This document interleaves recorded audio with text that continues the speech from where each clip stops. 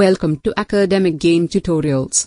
In today's class we are going to study centrifugal casting, which is one of the permanent mold casting processes. We are studying fundamentals of metal casting and metals for casting. We will cover all related topics one by one.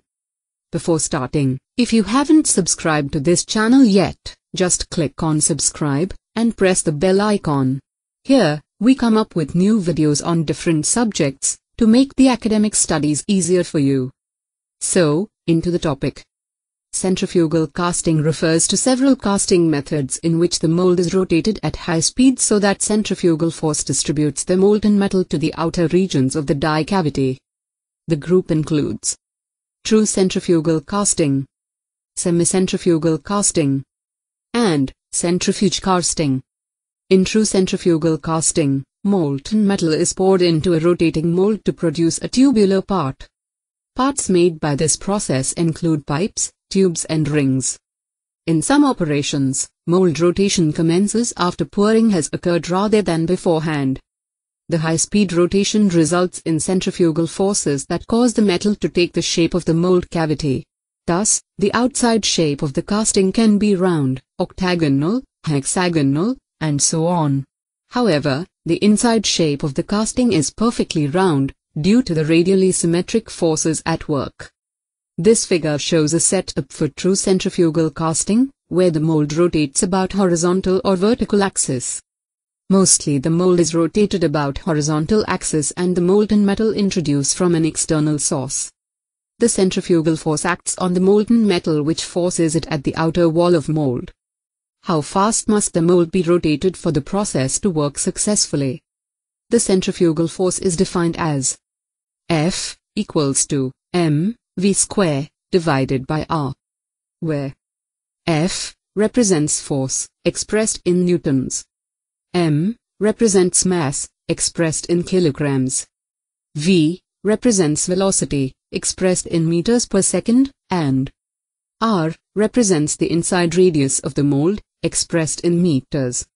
The force of gravity is its weight, W equals to mg, where W is given in kg, and g represents acceleration of gravity, 9.8 meters per square second. The so-called g factor is the ratio of centrifugal force divided by weight. That is, Gf equals to F divided by W equals to mv square divided by r, mg equals to v square divided by r, g. Velocity v can be expressed as 2 pi r n divided by 60 equals to pi r n divided by 30, where the constant 60 converts seconds to minutes, so that n represents rotational speed in revolutions per minute.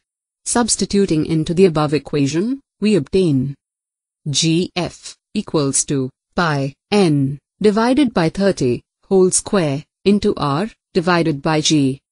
Again, rearranging this to solve for rotational speed n, and using diameter d rather than radius in the resulting equation. N equals to 30 divided by pi into root over 2 g into gf divided by d, where d represents the inside diameter of the mold in meters. If the g factor is too low in centrifugal casting, the liquid metal will not remain forced against the mold wall during the upper half of the circular path but will remain inside the cavity. On an empirical basis, values of Gf equal to 60 to 80 are found to be appropriate for horizontal centrifugal casting. So, we have studied centrifugal casting, which is one of the permanent mold casting processes. Thank you.